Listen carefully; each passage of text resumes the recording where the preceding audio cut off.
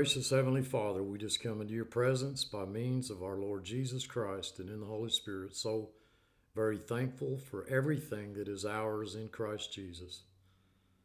I just pray that you would open our eyes to see just what you have accomplished on our behalf. I ask that you would filter out all that which is foolish, but just seal to our hearts the truth of your word, that we might grow in grace and knowledge of you. For it's in Christ's name I pray. Amen. First off, I just want to say that no matter how we look at end times prophecy, I believe that we are running out of time. And no matter how excited or exhilarated that we are about our Lord's near return for his church, the truth of God's word during this present time can be just as, if not more, exciting when we look at what Christ has done for us.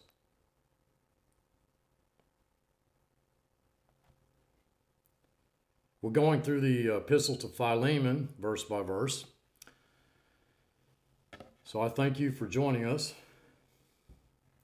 And in our last study together, we had reached the 5th and the 6th verses of Philemon. You'll remember the essential facts that Onesimus was Philemon's slave, and as a slave, he had no rights whatsoever. And included in those rights was any right to run away and any right to wrong his master. Apparently, he had done both of these. If we read this epistle correctly, we can assume that the Holy Spirit led him to Paul and Paul to him. He came to know the Lord, and Paul is now sending him back to his master with this letter.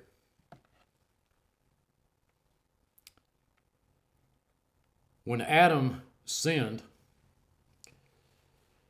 he fled from God, and it was God who sought Adam. And you'll remember that through Adam and Eve,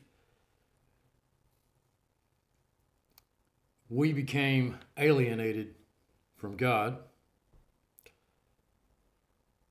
Adam and Eve tried to clothe themselves with their guilt, or from their guilt, with fig leaves. God killed an animal and made clothing for them from the skins of that animal.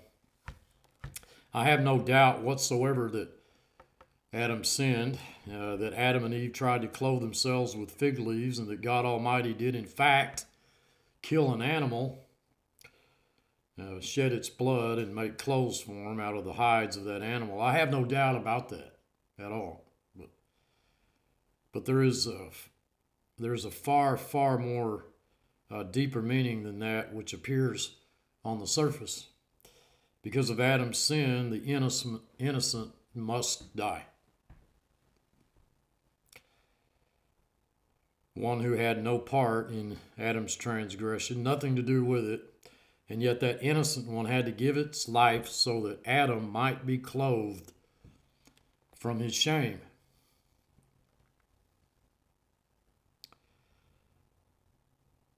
When we look at Abraham, Abraham called his servant to him and told him to go find a wife for Isaac. I have no doubts that Abraham lived and that Abraham called his servant and told him that he wanted him to go back to his family and get a bride for his son so that his son didn't marry outside the clan. I believe that that actually happened, but there's a vastly more important meaning in the story, that God Almighty sent forth the Holy Spirit to get a bride for his son. When we read that Joseph was sold by his brethren into Egypt, I have no doubts but that Joseph was sold into Egypt, but to the one with spiritual eyes, we see him as a type of Christ in the deliverance of his own people. I have no doubts whatsoever that Moses lived, and that he made a tabernacle exactly as it was shown him, and that in that tabernacle, he placed an ark that was made out of wood and overlaid with gold and had in it only the Word of God. I have no doubts that those things actually happened. But I suggest that with our spiritual eyes, we see an intense picture of the incarnation and the deity of our Lord Jesus Christ as the Word of God, our Redeemer. You'll remember that Christ went to a wedding. He changed water into wine. I believe he did that. I believe there was a wedding that was in Cana of Galilee, that there was a girl and a boy who got married and somebody who officiated that wedding. But again, I believe if we open our spiritual eyes, there's a beautiful picture that we have been brought into a union with Christ that is as intense and as intimate as a marriage. And then we read that there was a nobleman who made intercession for his son, and his son was healed. I believe that there was a nobleman, and I believe he had a boy. I believe that boy was sick, and I believe that that boy was healed. But again, there is the beautiful picture of God and his concern for me. And it's separate from anything that I did. The Lord Jesus Christ interceded for me, and I was healed. Let's not forget about the impotent man by the pool of Bethesda. He didn't seek Christ. Christ sought him. In fact, we're told that there was a certain man, the text says a certain man, by the pool. There were many people by the pool. Why didn't he heal them all? He was God Almighty, but he came to one man who had been there for 38 years. Some angel comes down, troubles the water, and the first one in is healed. You know, that's the way that paganism is. It's the way paganism always is. First one in, one that can pay the most. You know, you want to get your relatives out of purgatory, you're able to pay more than the next family, you'll get them out quicker. Paganism always works that way, but Christ sought him out, touched him, and healed him. And again, I have no doubt there was a pool there, and there was a man there that was sick, and he had been sick for 38 years. And I have no doubts that Christ touched him and healed him. But I also believe, dearly beloved, that there is a vast message for those of us who know and love the Lord Jesus Christ, that also we were trusting in tradition, in fiction, in foolishness, but Christ sought us out. He touched us and he healed us. I read about 5,000 people who were hungry. They had no means to feed themselves, and Christ touched a small portion. He made it sufficient for all of them. And I see that we're hungry, unable to feed ourselves, and that the Word of God provides more than enough spiritual food for our every need. I read about the disciples on a boat in a storm-tossed sea, unable to row, unable to move, unable to get to their destination, and Christ comes walking on the waters. He smooths them, and immediately they're where they wanted to go. I have no doubts that that happened. But there was an actual storm, an actual lake, an actual boat. But oh, how I rejoice in the message that I was on that troubled sea, unable to move toward my destination, absolutely impossible to help myself. And Christ comes and he steals the water. And I was where I was meant to be. There was a man born blind from birth. He didn't see Christ. He didn't ask for sight. Christ sought him, touched him, gave him sight. Didn't even know who Christ was. And again, I have no doubts that that happened. But I believe that there is a vast meaning there that I was blind. And in that condition, Christ sought me out and he gave me sight. Last of all, I see Lazarus dead, and Christ saying, Lazarus, come forth. I have no doubts Lazarus lived. I have no doubts that he died, and I'm persuaded, whether many are or not, makes no difference. I'm absolutely persuaded that when Christ said, Lazarus, come forth, he came forth. But I believe there's a much greater meaning there, that I also was dead. Being dead, I was unable to remedy my lost condition. I wasn't seeking God. I wasn't working for God. I wasn't asking for life, and he called me by name. He knew my name. He branded my name on the palms of his hands. He called me forth, and I now come to Philemon. I have no doubts that Philemon was a businessman in the city of Colossae. I have no doubt in my mind that he was a man of some substance and wealth, that he had servants, probably many, many servants, one of whom was Onesimus. And I am persuaded, because I love the Lord and I believe this to be the inspired word of God, that Onesimus ran away, and probably when he ran away, he took what was necessary for his trip. So he actually robbed his master as well as fleeing from him. I have no doubts that the Holy Spirit touched Onesimus. As we've seen in all of the rest of Scripture, God brought him to Paul, and through Paul opened his eyes to the realization that he belonged to God. He was a certain man. He may have been blind and impotent and dead, but he was God's. And now in his redeemed condition, the Apostle Paul has suggested that the right thing to do is to go back to Philemon. Back to Philemon. And the only thing that Onesimus can anticipate correctly is death. He has no rights as a runaway slave. He has no way to remedy his condition, and I have no doubt that Paul lived, that Paul was in prison in Rome, that he met Onesimus. No doubts at all surrounding the facts of this letter, but I believe that there is an intense spiritual message here for us in this. We reached the 5th verse in our last study, hearing of thy love and faith which thou hast toward the Lord Jesus and toward all the saints. And I suggested that what I saw in this was the Lord Jesus Christ saying that all he hears and all he sees is your love and your faithfulness. I'm in no way suggesting that God is not sovereign and that God is not omniscient. I'm certain that there isn't anything that God doesn't know about your life and mine.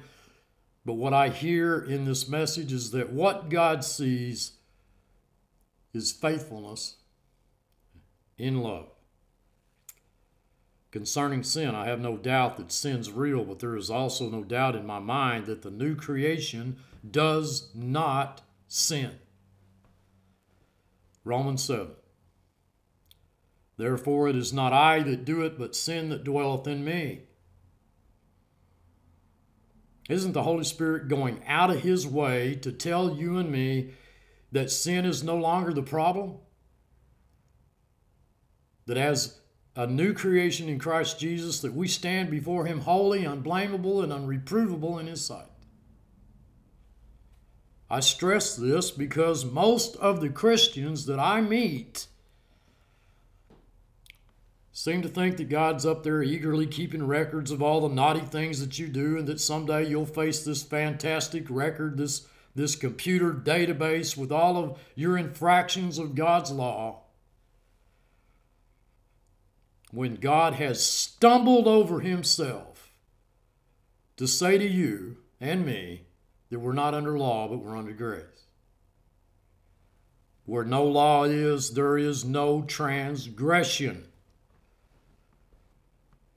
Whosoever is born of God does not commit sin, because his seed abideth in him, and he has no power to sin.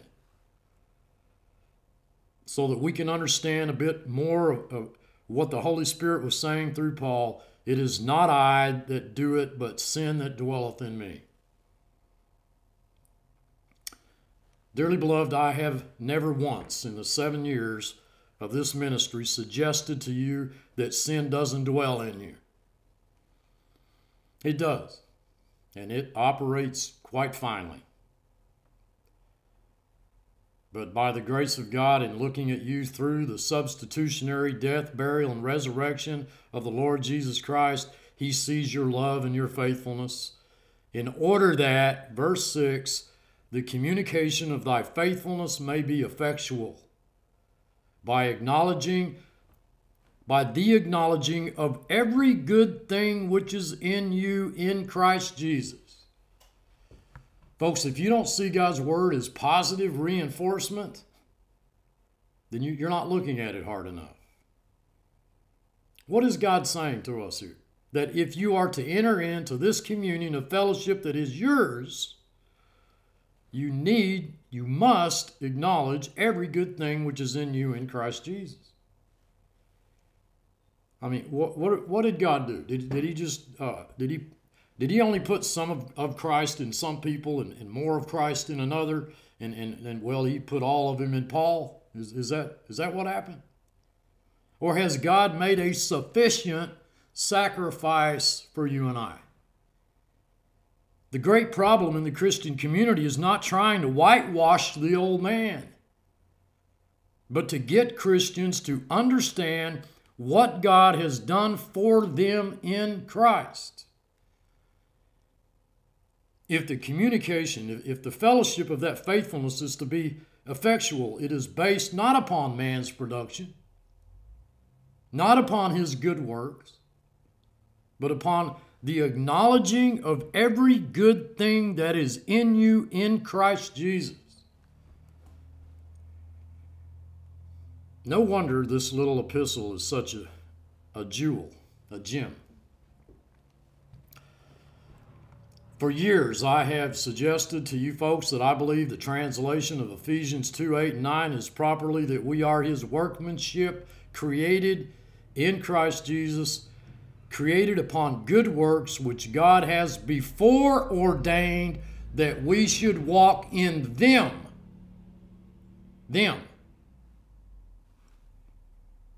Those are the good works of Jesus Christ. There are so many Christians who have tried to base their life upon their performance, their dedication, their surrender, and their works. They wind up despondent. They wind up frustrated. Dearly beloved, listen to me. You need to acknowledge every good thing that is in you in Christ Jesus. Is He just handling this text loosely when He says that in Christ He presents us holy, unblameable, and unreprovable in His sight, that we stand before Him without fault and without blemish? I see in the 5th verse and the 6th verse the same as I see in Lot, when God says it vexed Lot's righteous soul.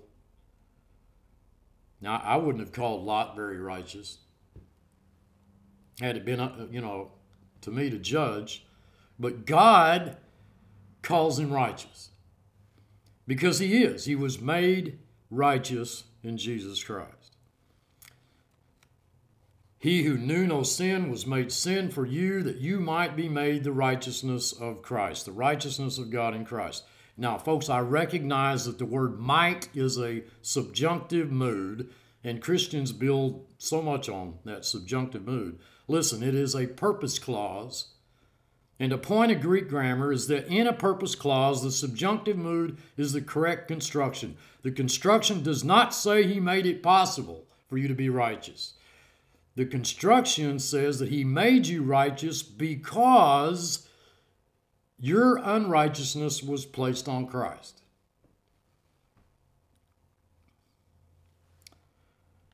For we have great joy and consolation in thy love, because the hearts of the saints are refreshed by thee, brother. That's what I see God Almighty saying about us. Not just Philemon, but about us. And I see in this epistle a picture of the Holy Spirit and the Lord Jesus Christ in interceding for us with groanings which cannot be uttered. I believe the Holy Spirit is appealing to the heart of Philemon based upon what Christ has done. I believe the work of the Lord Jesus Christ on our behalf begins with his finished work. I don't so much see Paul writing a letter to appeal to the feelings of sympathy in the heart of Philemon, as I see the Lord Jesus Christ bringing me before the throne of the majestic sovereign of eternity, and the basis of his appeal is mediation, his finished work. You know, the older I get, the more convinced I become that most Christians do not enter into the finished work of Jesus Christ. Dearly beloved, it is finished. I see the Lord Jesus Christ presenting his work before God Almighty, not my works, but his. Who is he that condemns? It is Christ that died, yea, rather, that is risen again. Why the yea, rather, that is risen again? Because it emphasizes the sufficiency of his death. He did everything that needs to be done for your redemption. And the Lord Jesus Christ bases his mediation upon his finished work. Verse 9, yet for love's sake I rather beseech thee, being such a one as Paul the aged, and now also a prisoner of Jesus Christ. I am now also a prisoner of Jesus Christ. Paul is a prisoner of Jesus Christ. He belongs to Jesus Christ. And that speaks to me of the finished work of the Lord Jesus Christ. That speaks of Christ who sits at the right hand of God on high. He's completed his work, and his present position is a position at the right hand of God. And so he can appeal not only on the basis of his finished work, but on his present position before God. Verse 10, I beseech thee for my son Onesimus, whom I have begotten in my bonds. Verse 11, which in time past was to thee unprofitable, but now profitable to thee and to me, my son, Onesimus, whom I have begotten in my bonds. That is a term, folks, of endearment. I don't suppose that Paul in his prison cell went through any legal process of adoption. So what am I to see here? Our close relationship to Christ. Therefore, he's not ashamed to call me brother. The Lord Jesus Christ cannot only call me brother, he can call me son. So close is the relationship. For I was born again through the finished work of the Lord Jesus Christ. The slave with no rights, no money, no hope, his only prospect, judgment and death. My son, Onesimus. Amazing. And I see the Lord Jesus Christ in his mediation bringing before God Almighty his finished work on my behalf, his present position of glorification on high at the right hand of the Father, and the fact that I am so closely related to him that he calls me son, that he calls me brother, not because there was anything in me that merited that. Dearly beloved, your eyes are far from the understanding of God's grace if in the white spaces you paint Onesimus as a handsome young man whose heartfelt desire was to do right, and he knows that somehow he made a mistake, and if only he could correct it. Come on. In Onesimus, you see a condemned sinner whose only prospect is judgment and death. And now, he is so close to God. The relationship of father and son is used. No wonder we're called sons of God and children of God and brothers of Christ, whom I have begotten in my bonds. Wouldn't that speak to you of the incarnation of the Lord Jesus Christ? Is it possible for us as humans to somehow enter into what it must have been for the God of all eternity, the God of creation, to become incarnate in human flesh, and yet there is no other possible redemption? Angels could not have redeemed me.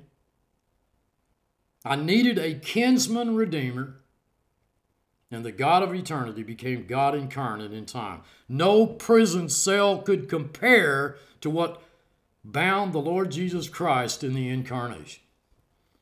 And I see in the 10th verse that I'm born again because of Jesus Christ, whom I have begotten in my bonds, because Jesus Christ became incarnate in human flesh and thereby became my kinsman redeemer. Had that not been possible, I couldn't have been born. My relationship to God and my position in this mediation is based upon the solid fact that God did it right. He didn't wink at sin. He became incarnate in human flesh, thereby becoming my kinsman, thus being able to pay the price that purchased my redemption. He is my kinsman redeemer. Verse 11, which in time past was to thee unprofitable, but now is profitable both to you and to me. I believe that's grace. That by God's grace you have been made so righteous that you are profitable to God. You were absolutely unprofitable. Don't minimize the word worthless and now precious. Now, dearly beloved, did you become precious because of something that you did? And I don't think we even need to dwell on that fact. You know that that is not true. You were not working for God. You were not seeking God. You were not living for God. And in that condition, you were absolutely unable to please the Almighty God. Romans 8, 7, and 8, but through grace we who were worthless are made precious. Oh, what a marvelous, marvelous revelation of the finished work of the Lord Jesus Christ. You wouldn't think you would find that in this little tiny book of Philemon. But it is a golden thread that runs all throughout the Word of God. Not made precious because of the way that we live or what we do. And folks, I don't intend in any way to minimize Christian responsibility and Christian service. But until we maximize what God has done for us in Christ, that by the grace of God, we become precious, not by performance, not by production, but by His grace, we become precious. We'll never enter into all of that which is ours in Christ Jesus. Once I understand that, can't He do with me as He pleases? Isn't this really the basis of the comfort that God holds out to us? How would I ever know that He has really worked in me a work of grace if it isn't put to the test? How could I ever really know that I trust Him, that I love Him, that I live for Him, or anything else? There are so many people who are led to believe that the only thing that counts is what they do for Christ. And thereby, they have greatly minimized what Christ has done for them. I know that I was worthless. And now that I'm worth something to God, the question has to come in the 11th verse. How much am I worth? The life of His Son. An infinite price paid on my behalf. The life of God's Son.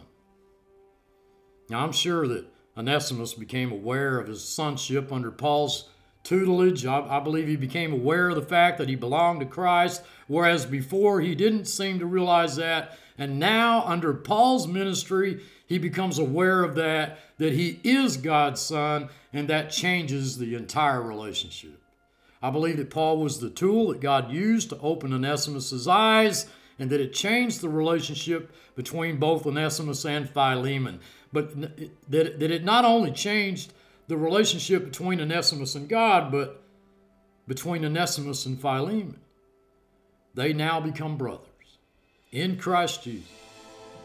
Dearly beloved, I want you to go away from this message rejoicing in these passages of Scripture, to understand what God has done for you, completely done for you in Christ Jesus. In a very real sense, we were all, every one of us, Onesimus.